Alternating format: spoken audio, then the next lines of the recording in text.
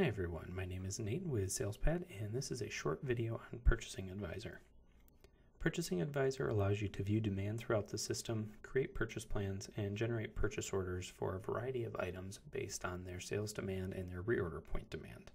It's important to note that sales demand is driven by the backordered status at the line level on sales orders and will not be shown for GP backorder document types.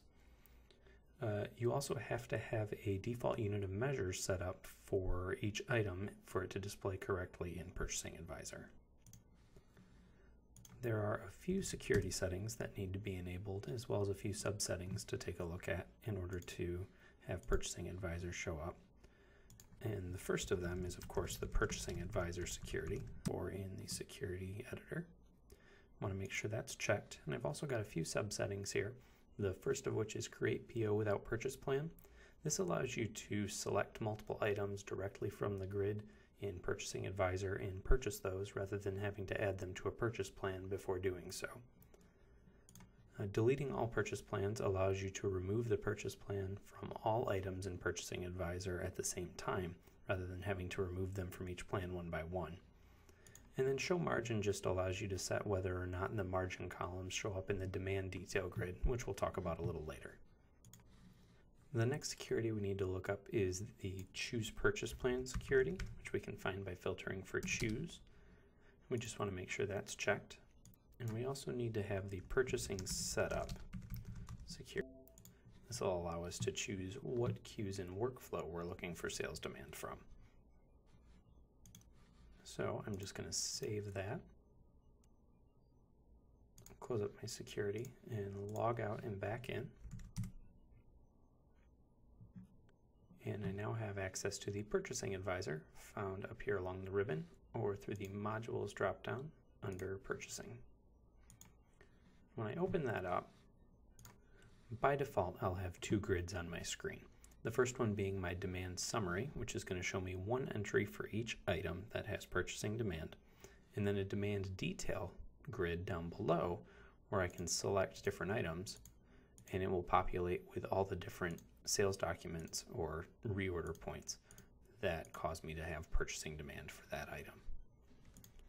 Currently, I have my Include Reorder Point, Include Sales Document, and Show Demand Summary checkboxes checked, but I don't have any sales demand showing up in any of my items here. And that's because I haven't set up the queues to pull sales demand from yet. So by clicking on Setup, it will bring up a list of doc IDs and queues that I can select to pull my sales demand from.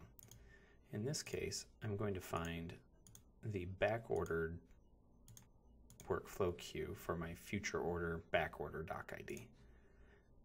And I'm going to reference my sales demand there. You can see that added a few lines to my demand summary, and in particular, if I click on this HD20, I've now got two entries in my demand detail, each providing sales demand from a different document number. If I were to disable my Include Reorder Point Demand checkbox and refresh this, it would take away all the lines that don't currently have a reorder point demand, and instead only show the things that have sales demand. Now, it's recommended that if you're using sales demand in your Purchasing Advisor, you also have by location checked. This makes it so anything that's site specific in terms of purchasing will be displayed properly. If I uncheck my Show Demand Summary checkbox, it's going to take all my lines from my demand summary, all the items I need, and break it out into individual lines for purchasing. So you can see now I just have one grid, and I've got a line for each item on each document, whether it's a duplicate or not of an item on another document. To actually purchase the items, I can select multiple items from this grid here and add a purchase plan down in the Purchase Planner below. We're going to call this HD Plan. And right now I'm setting it to assign the default vendor, which is Advanced Office Systems. So when I create this purchase order, it's going to assign Advanced Office Systems to the purchase order. I then click Apply, and you can see my purchase plan has populated for those two lines. Since these are all coming from the same vendor, I'm also going to assign this A100 to the same purchase plan. It's already bringing in the default vendor because I have that checkbox checked. And I'll assign this to the same plan. Apply it. I can also add an additional note to this line. Now I can click the Purchase button in the top right corner, and this brings up my Choose Purchase Plan Items list, of which I have my HD plan here. I have my checkbox to close when the purchase order is created, and I'm going to select all for this and click Create PO. This brings up all my lines that I had selected in this purchase plan into a standard purchase order, in this case for the vendor that was assigned to the plan because of the Assign Default Vendor checkbox. I can save this. It will give me a purchase order number. Click OK and close it, and it will close out all my windows and take me back to the default Purchasing Advisor screen where I last left it. Now, for any lines that were purchased due to sales demand, I can open those documents and see that this is now linked to the purchase order I created.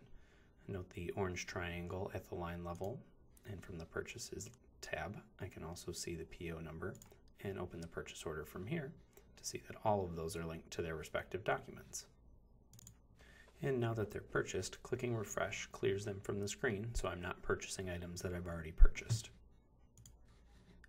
If I wanted to remove all the purchase plans in the Purchasing Advisor, I could enter a plan, apply it, and then click Remove All Plans, and that will remove all the plans that are present in the Purchase Planner at this point. I can also remove items from plans manually by adding them to a plan and then later coming back, highlighting the item and clicking Remove. It asks me to confirm, and I will do so. Overall, Purchasing Advisor is a very versatile tool in assisting with making sure that all sales demand and reorder points are met for your purchasing department. Thank you for watching the video, and we have many more of them available on our website at www.salespad.net.